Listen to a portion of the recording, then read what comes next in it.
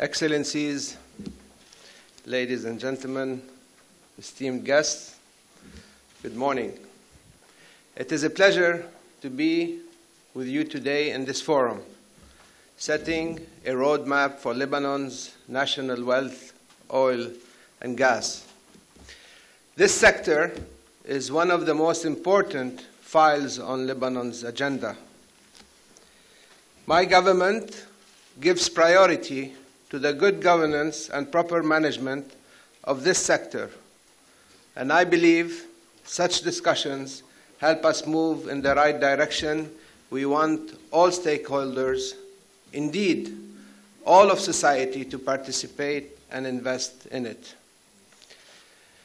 The potential discovery of resources in our seas is the reason we are here today. It raises hopes of economic growth, prosperity, and poverty reduction. It also raises challenges that will need to be assessed and addressed to maximize rewards in an equitable, accountable, and transparent fashion.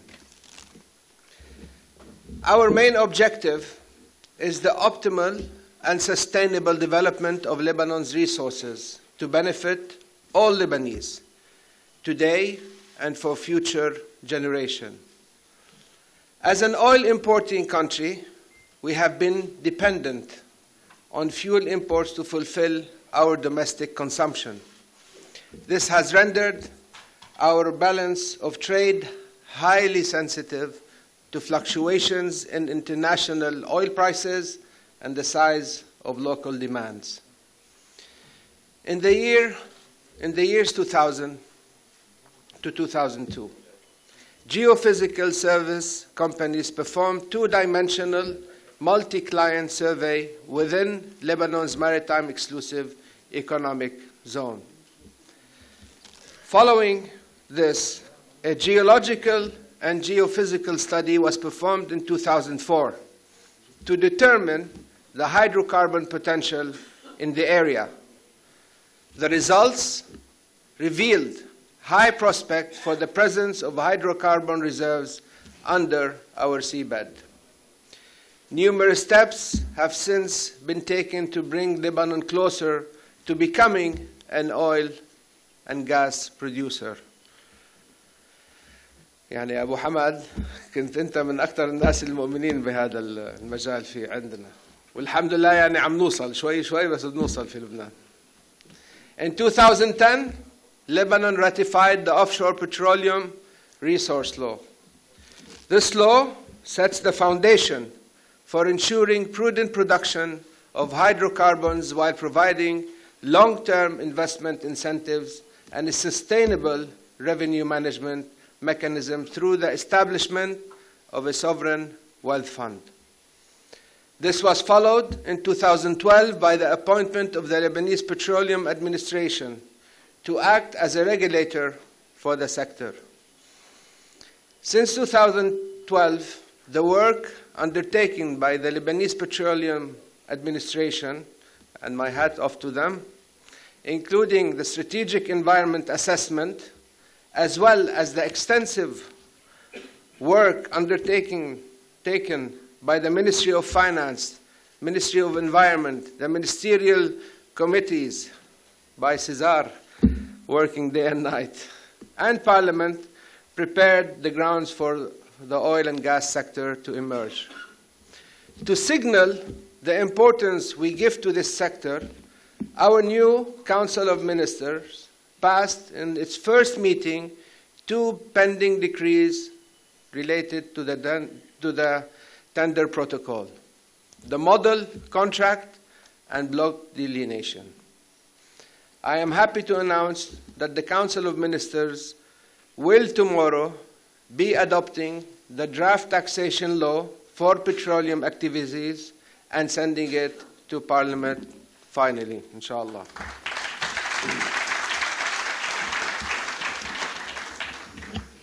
You know, it takes a lot in Lebanon to come to an agreement, but we eventually do all the time.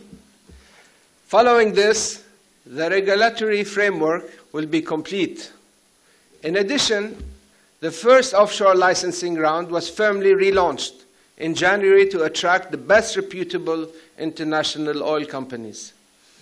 We are determined on setting a national energy roadmap, one that merges with Lebanon's economic, social, geopolitical, and developmental policies.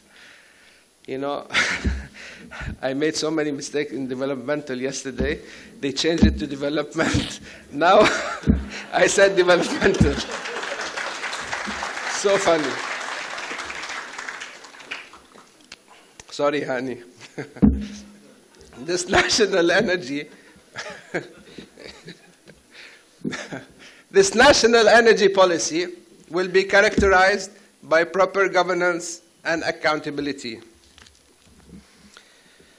cutting across all downstream, midstream, and upstream aspects of the oil and gas industry. It will address environment, public health, education, vocational training, scientific research, revenue management, corporate governance, and, most importantly, transparency.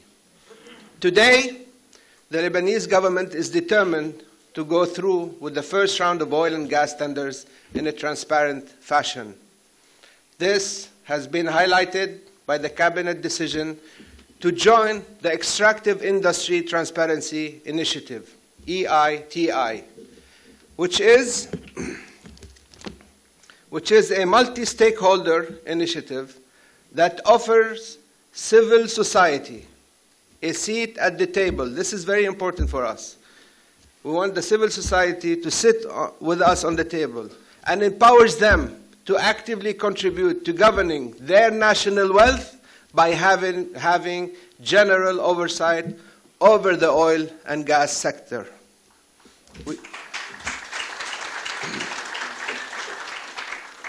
We are set on integrating the exploitation of Lebanon's oil and gas wealth in the real economy.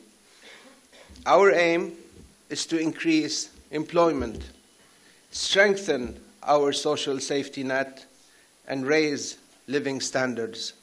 We are hopeful that this will bring about a new economic reality that will raise demand for employment enough to curb migration of our youth out of the country. Notwithstanding the expected positive effect, we will take appropriate precautions to minimize any negative consequence from the production of oil and gas. We are well aware of the risk attached to sudden resource discoveries, and we fully intend to minimize any potential negative impact. Indeed, we plan to successfully transform our natural resource wealth into sustained economic growth and poverty reduction through the appropriate fiscal and structural policies. Ladies and gentlemen, we are all here today because we have a unique opportunity to drive the renewal of the Lebanese economy. We shall not let this opportunity pass us by, and we count on your involvement and expertise going forward. I wish you all a very successful event. Thank you very much.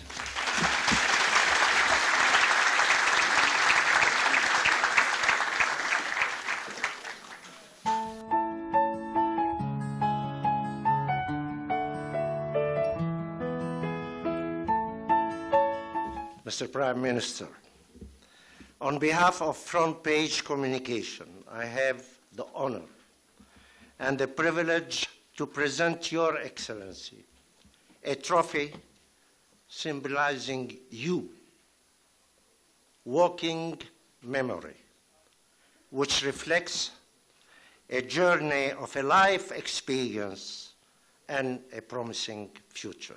Thank you.